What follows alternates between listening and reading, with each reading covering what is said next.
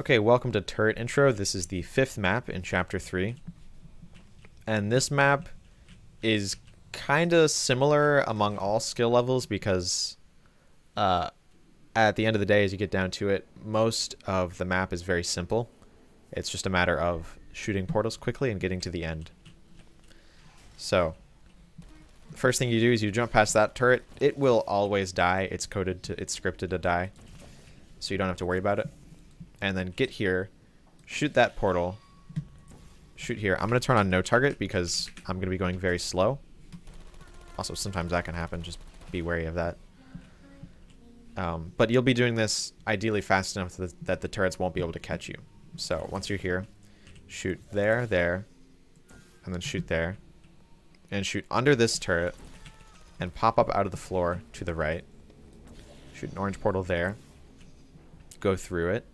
And then here you shoot a portal here. You can either shoot a portal under you to finish the map, or you can shoot a portal on the wall, which is technically slower. I much prefer shooting on the wall because it allows for a lot more control over where you're going. So once you're out here, shoot on that wall and then under you and grab the cube.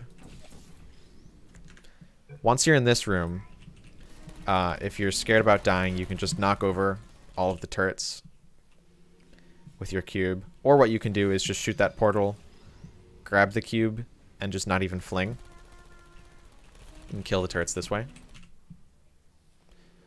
Let me turn off no target to kind of show what that would be like, because obviously you're not allowed to use no target in a run.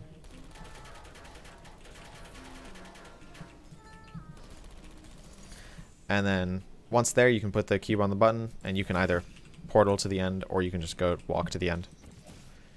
Doesn't matter too much. And at the ending here, there's no dialogue. Just trigger this door as soon as possible. You'll want to hit this trigger, and then you're actually kind of going to want to stay here. You're not going to want to move too close to the door because that can mess up the transition trigger just a little bit and lose you a little bit of time. So a full run of that kind of safe strategy with shooting with killing all the turrets in that room with the cube would look like this.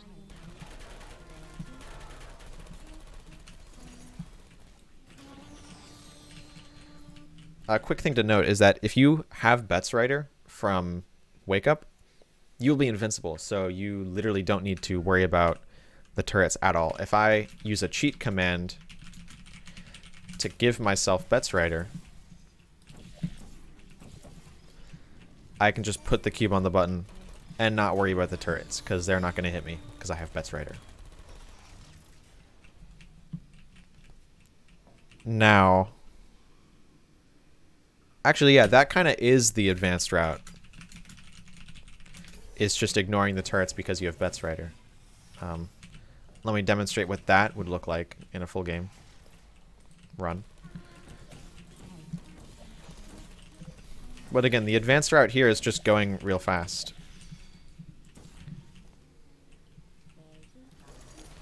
Ignore the turrets.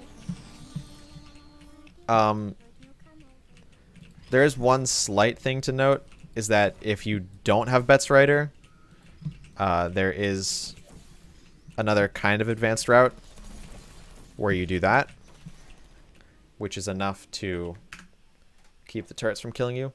But if you're doing that, then you might look into getting Betsrighter, in which case you wouldn't have to deal with any of that. But that's up to you. Either way, turret intro, pretty simple, other than the last room, and where if you're not careful, you can die to the turrets. All right, that's all.